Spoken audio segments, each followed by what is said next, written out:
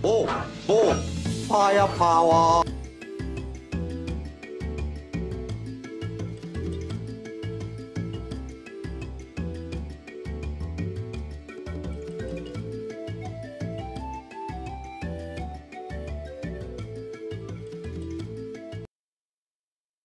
Hello, heroes of Aeternum.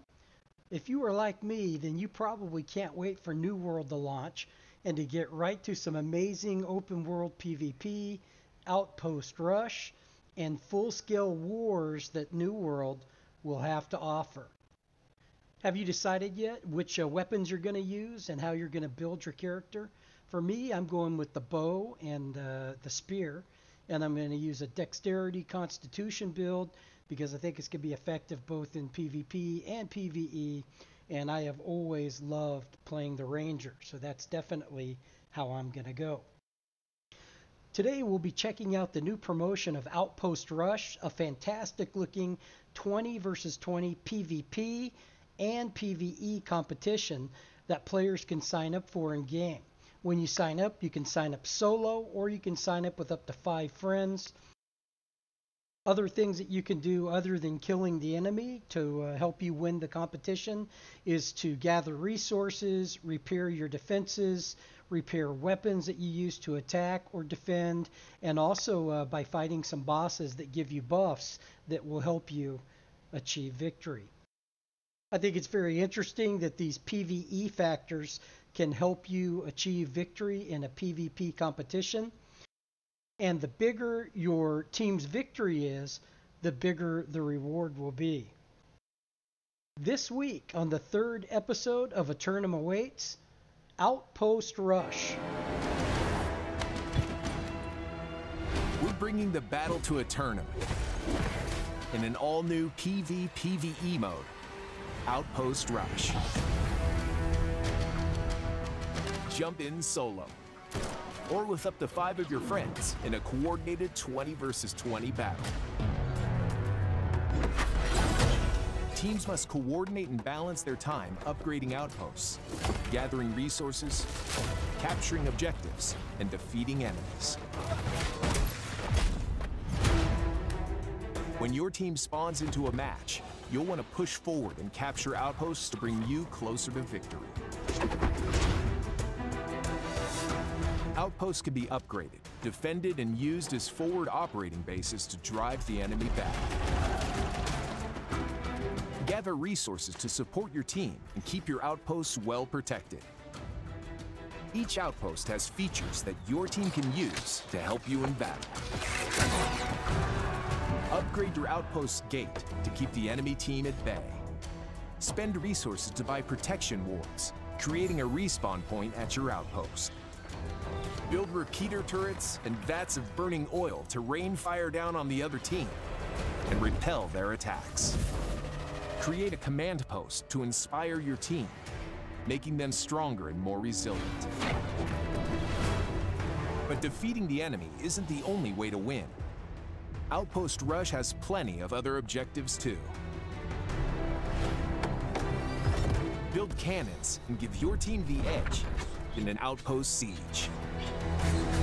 Summoning circles give players a chance to summon some of Aeternum's most fearsome creatures to fight on their side. Collect Azoth Essence to make an offering to the corrupted portal. If your team sacrifices enough essence, you'll be rewarded with a powerful advantage.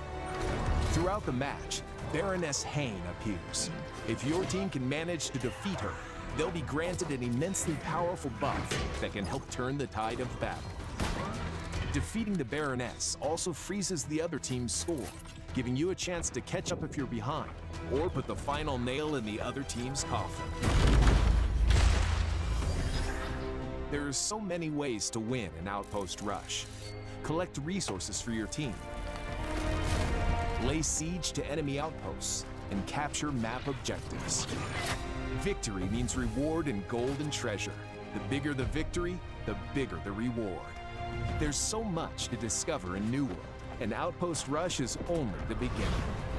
We'll see you in Aeternum.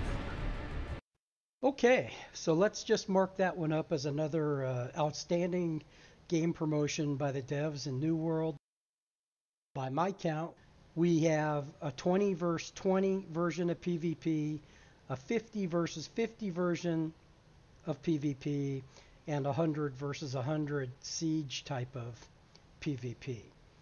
And that doesn't include open world PvP when you're just running around doing your quests, which happens to be my favorite type of PvP.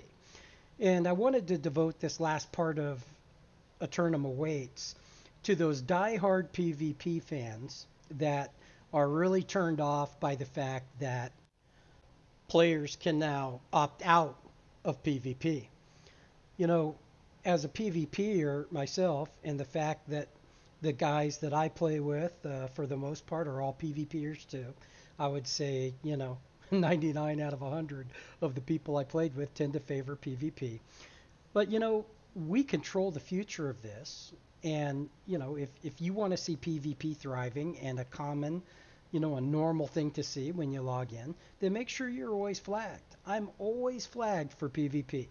Even if my friends aren't on, I'm flagged for PvP while I run around doing my PvE quests. So there's going to be times I'm going to run into groups as a solo and I'm going to get my head smashed in. And that's okay.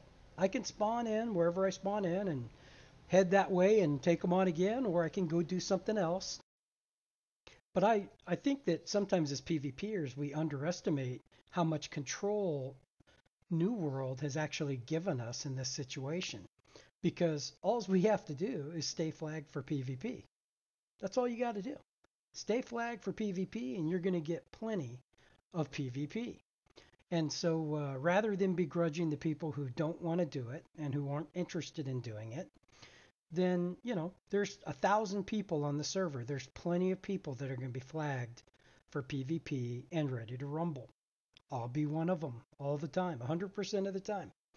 So rather than getting disenfranchised or not buying the game because of that, the fact that people can opt out, dig in, stay flagged for PvP, and go out and have fun. There's never been a game like this. And I think that if we approach it with the right attitude, we can control the culture of the game.